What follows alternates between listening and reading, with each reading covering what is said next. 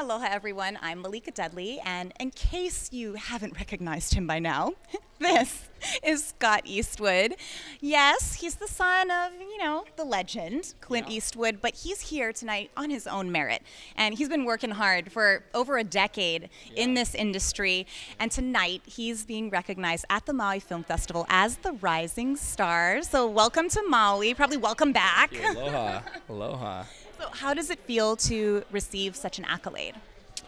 It's an honor. I mean, I don't know if I really deserve it, but no, my dad got recognized 13 years ago, which was when I started in the film business. So it's sort of wow, hey, thanks. That's really sweet, Full circle. Yeah.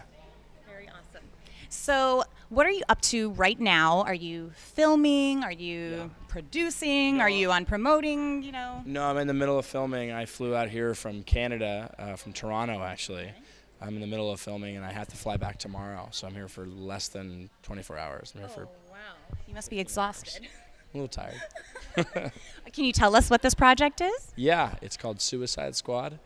It's a DC comic book with Will Smith and Jared Leto and a ton of great people. Yeah. Awesome. Speaking of, some big names like that, is there anyone that, you grew up with your dad as Clint, so is there anyone that kind of gets you starstruck? I think just, innovators, whether they're not even in the film industry, just people who change the world, for the positive, for the better, Speaking of changing the world for the positive, what do you hope to do in the future? Do you have other plans other than acting? What are your big plans? Yeah, well, I've been migrating into the producerial world and, maybe direct someday, but act for a while and see if I still like it. See where it goes? Yeah, see where it goes. Maybe an Oscar or something, No, and then... I don't know about that. Well, this guy, in case you don't know, he actually has some Hawaii connections. So I want to talk a little bit about the Big Island. You spent some time there, lived there for a while. So tell me your impressions of the Big Island and going to school there. My mom's lived on the Big Island for 25, 30 years. And, Hawaii's home to me. It really is. And the meaning of aloha and that really has played a huge part in my life. Some quick fire questions from our audience. Favorite local food? Kalua pork. Favorite surf spot? Oh,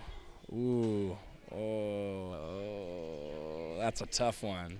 The Big Island. It's a secret, though. I can't say. I was about to say, you're a true surfer if you've got a secret spot. And he's a true Big Islander because he's wearing the rubber slippas, you guys. Thank you so much for speaking to us today. Congratulations again. And we're really proud of you. We're from the Big Island, so we want to... Actually, I have one more question. Bella, come. She's an HPA alum, or going to be an HPA alum.